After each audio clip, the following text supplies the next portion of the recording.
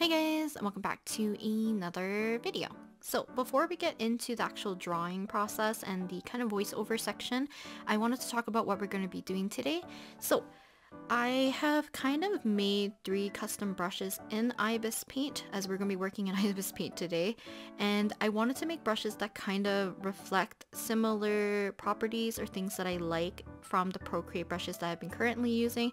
In the description, I always keep the brush video that I've made previously showing some of the settings that I've changed in the Procreate brushes, because they are from the Jing Sketch brush packs, as well as previous settings for I think IBISPAINT brushes, but I never shared any of the QR codes or anything like that, because usually it's just like one setting change per brush or something like that, super simple.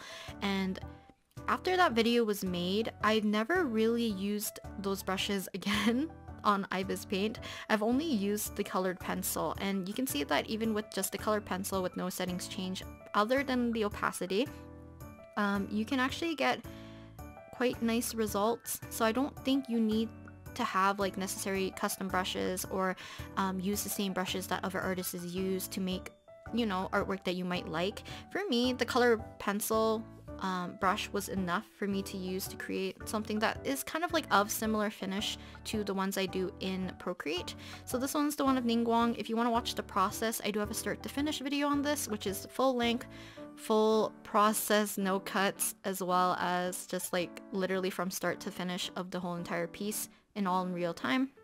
So yeah, you can see that if you zoom up really close, there's like a texture, and for the most part I was thinking that I would just alter the texture so it doesn't have the coarse pencil texture of it, like you don't have these little white gaps. But I was thinking maybe I will try to make 3 brushes that are very similar to the sketch brush, the painting brush, and what I use to render in Procreate. So that is what we're going to be doing today.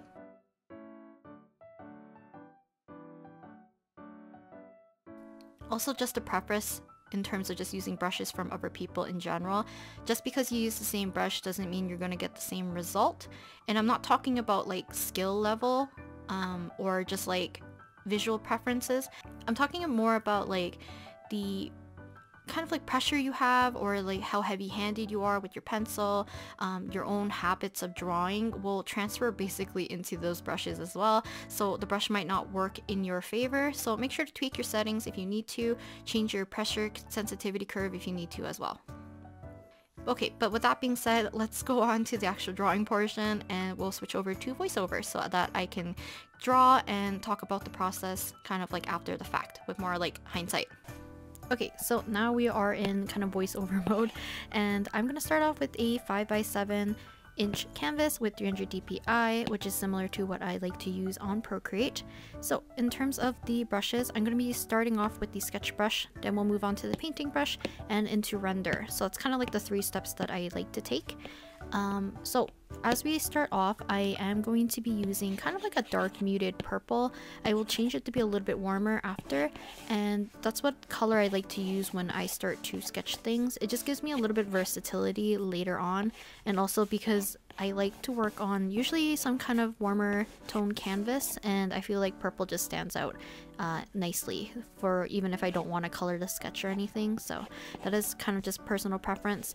I just don't like using black right off the bat unless I want to change the colors manually, but for the most part you can choose whatever color you want to when you want to start sketching. So I actually started with the paint brush and did kind of like a rough sketch of potentially a pose that I would like to use for today's drawing. And then I made a new layer after lowering the opacity of this one. I also changed the paper color or canvas color of the background so that it's not jarringly white. Just because like filming, it kind of is hard to get it to show up properly, but also I don't like using white because I feel like it burns my eyes a little bit. But for the brushes, I switched back to the sketching brush, and I noticed that it's still behaving a little bit weird. So by the time you guys have been able to download the brushes, it has been tweaked to the point of, I guess, like how I feel comfortable with them at the moment. But during the process of sketching, I do tweak it here and there. But like I said, I did take the settings once I was done the full piece and use that for the QR codes. So you guys should be able to get the ones that I've used most comfortably when working on this piece. So in terms of who I'm drawing, I am drawing my OC Masaki just because it's an easy way for me to not need to focus on like character design or anything like that. I'm very familiar with drawing him obviously, and it's just very easy for me to pick out the colors and not need to fuss over design. So I can kind of just focus on using the brush as is and then bring it up to a certain finish that I kind of prefer. And let me think. I think that's it in terms of the sketching for the most part. So in terms of characteristics that I do like about the brush that I usually use is that it has a very minimal texture. It's also not overly soft, it's not overly sharp, and I do like how usually it would taper or will get thicker and thinner depending on the amount of pressure that I would use. Now, not gonna lie, there is still one like very small gripe I have with just IBIS Paint in general, is the fact that quicker strokes don't feel as natural compared to other digital programs that I have used in the past. I've mentioned this before where I feel like there is still like a slight lag, and because of that it feels like the lines that I make stop abruptly. And I know some people say like, oh, turn off stabilization. I never have stabilization on for usually when I'm drawing on the iPad unless I'm doing line work, so I know that's not the cause of the issue. So maybe in the future I'll get more used to it, but for the most part I will be just using Procreate moving forward anyways. But I know a lot of people want to use similar brushes or prefer to use IBIS Paint as their main tool just because, one, you might be used to the interface, two, maybe you don't have like an Apple product or won't be able to use Procreate for whatever reason, whether or not it's because you have to pay for the program, you don't want to pay for the brushes, you don't like the interface, or programs like Procreate is not available on your device. So I know a lot of people want to use IBIS Paint, so yeah, hopefully this will give you an option if you would like to use similar-ish brushes. Like I said, I couldn't mimic it like 100%, so yeah, but it works for what I would like it to do. I just still feel like Procreate for me is just more comfortable for me to use. And kind of to address another thing is that I forgot to talk about why the shift, I guess, because like I said, there is a difference between using these set of 3 brushes in my process, which for me it's just like it's more streamlined for me. But a lot of the videos where you see me using IBIS Paint, I've mostly only used the colored pencil and I changed just the opacity, and I don't mind the look of it. And like I said, it does bring up to like a certain kind of finish that I do think it looks okay, but there is just like small things I could tweak. Like I said, I could have changed just the texture of the brush of the colored pencil maybe to a different shape and texture so that it would be a lot smoother. But for me, I do like working this kind of like 3-step process. It just works better in my brain, and I do like the different kind of like functionalities for each, so I don't have to adjust like the brush as much as I need to. Okay, so talking about the illustration process a little bit, I did finish the sketch. And here you can see I'm changing the sketch color to be a little bit on the warmer side, a little bit more saturated as well before we start to color. I did change this to multiply, and I duplicated it and made like a spare version which I hid so that I can have kind of like a backup just in case if I screw this up royally. But we're just basically prepping for coloring. So once I have the sketch done, I kind of go through and I guess I don't do it at this point. I actually just start to put in the background color first. So I did hide the second sketch and make a new layer, and then we can add in background color, or if you have like scenery or like an environment or lighting you like to establish, I like to do that first before we start to color the figure, just because that will give me more information on how the character's color will read in the environment. So I'm just picking some greens, keeping it more on the muted side for a little bit, and then I will make it a lot more warmer later on, because I will use a little bit of color adjustment here and there. But for the most part, I wanted to keep it kind of more on the warmer green side, and then I have a little bit of a cooler green on the right hand side just because I wanted to add a little bit of a shadow. I tried using the Gaussian blur. It's not my favorite in this program, and I don't like how limited it is. So I do know that if you want to continue to blur it, you could also just like merge a new layer onto it, I believe, and then use the blur tool again. But for the most part, the brush that I'm using, which is the paintbrush, should be soft enough to give you kind of that color range of making a gradient, if that makes sense. So let's talk about this brush. So the paint brush, what I'm looking for when I'm using this kind of a brush and why I use this the most for just like general coloring. So I like being able to get like kind of soft gradients, but also getting a little bit of harder edges here and there. And this one doesn't taper, it basically remains the same side, but the start and the end of the brush are fairly soft. But if you work slow and kind of like more in a kind of like a little bit of harder pressure, you kind of get some solid color fills. And then if you use less pressure, it becomes a lot more like feathered out and a lot softer, which helps me have a little bit of versatility from what I need to shade in color. So because this brush can have like a large range, for the most part, I'm mostly changing the brush size for the most part and doing a lot of the shading, base color, and everything to the best of my ability to where I think things look alright. Because if I skimp out on a lot of the stuff, then I feel like I will have to finish a lot of the things with the rendering, and that can be really time consuming. So for the most part, I like to start a little bit like general to specific when working with this brush, but I do work from like section to section.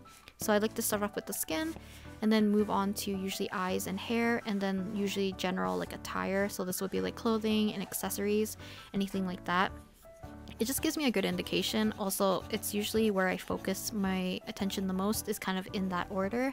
So I like to focus mostly on the face because I like drawing the faces most when drawing, especially like eyes and stuff. It's very fun for me, so I like to put more of my attention there, which could be, you know, good and bad. So, you know, just work the way how you seem fit, because I know some people when they sketch, some people start with the eyes, some people start with like a guideline, some people draw like the full head before adding in facial features. It's like all preference.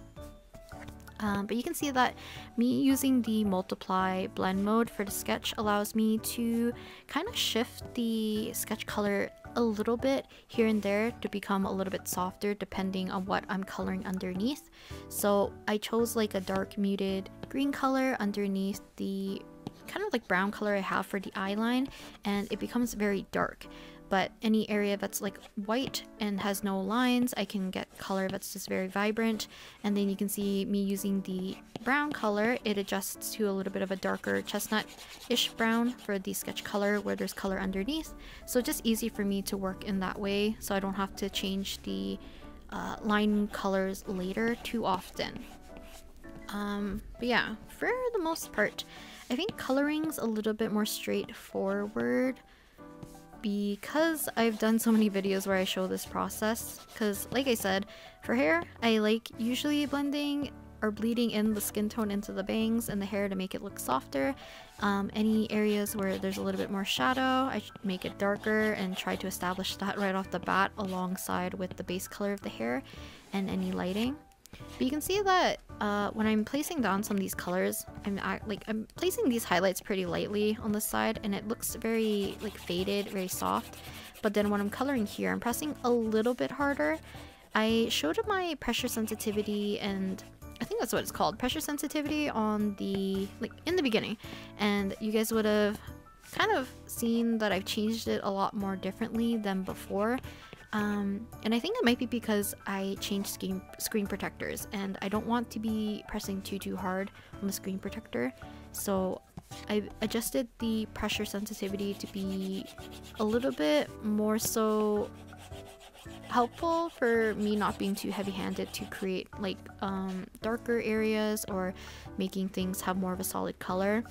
Because like I said, for the painting brush that I like to use, if I press a little bit harder, I want more of a like a solid color fill. But if I press lightly, then it's kind of more like airbrushy-ish.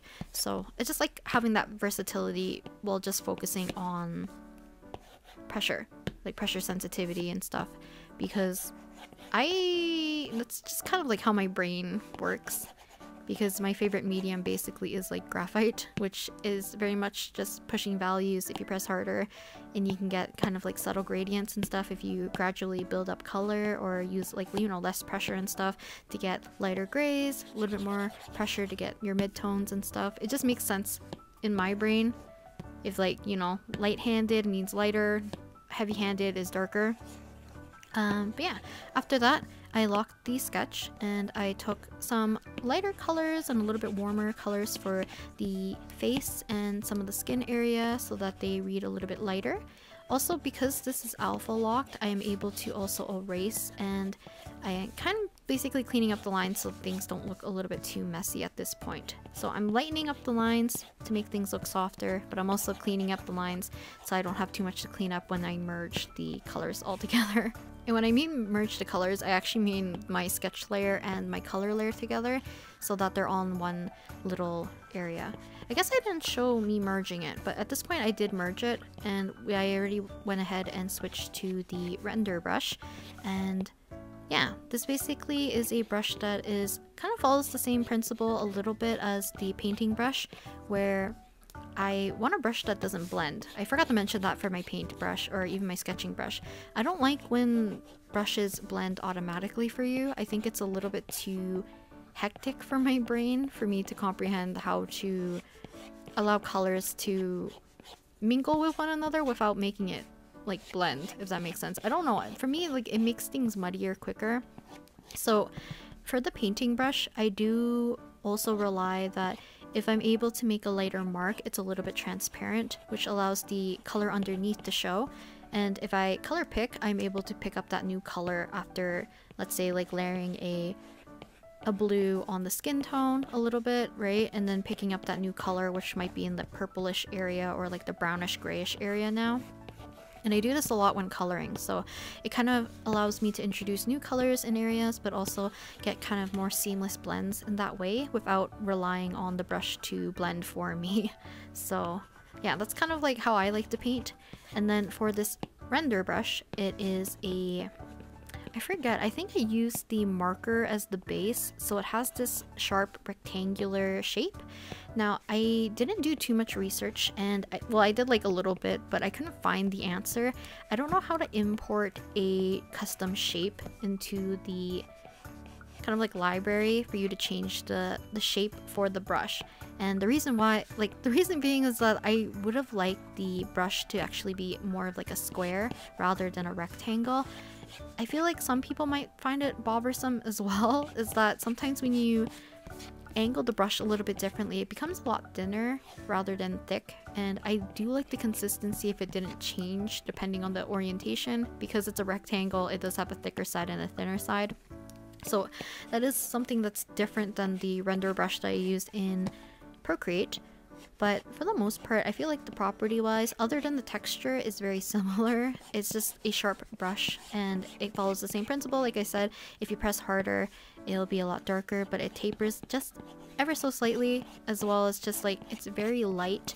If I kind of flick it, and it allows it to have like more of a softer edge, so I can have a little bit of versatility when doing the rendering too. I think when you guys are seeing me work on the hair on this side, it becomes very, I don't know, choppy-ish, and I do a lot of like thinner streaks, so it's kind of me trying to get used to the brush. Later on when I work on the right side of his hair, I don't put that much of that streakiness a little bit. So yeah, I just feel like maybe this brush was a little bit too jarring.